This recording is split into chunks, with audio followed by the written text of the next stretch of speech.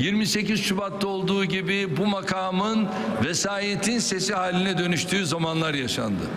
Ama hiçbirinde bu makam 10 Ağustos 2014 tarihinden bugüne kadar olduğu gibi bir saldırıya, hücuma, eleştiriye, hatta hakarete uğramadı.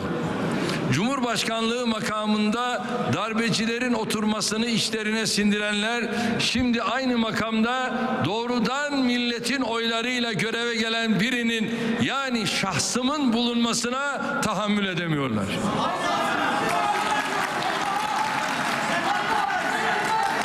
Şüphem yok, şüphem yok.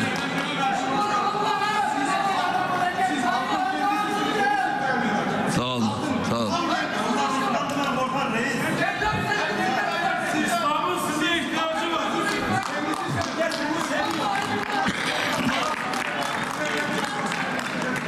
Çünkü bunların ne cumhuriyet diye bir dertleri var, ne demokrasiye inançları var, ne de cumhura, millete, onun tercihlerine saygıları var.